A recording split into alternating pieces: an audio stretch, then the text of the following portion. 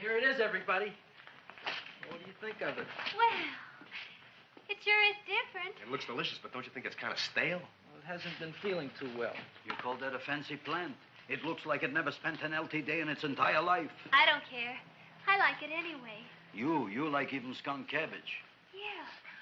What kind of a plant is this, Seymour? Well, I'm not sure.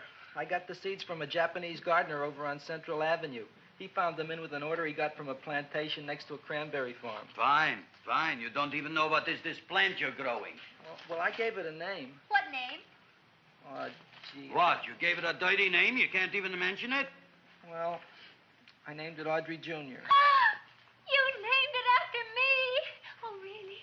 Well, that's the most exciting thing anyone's ever done to me. You poor kid. I don't think it's so much I should keep on spending $10 a week on your salary. But, Gravis, he named it after me. I know, and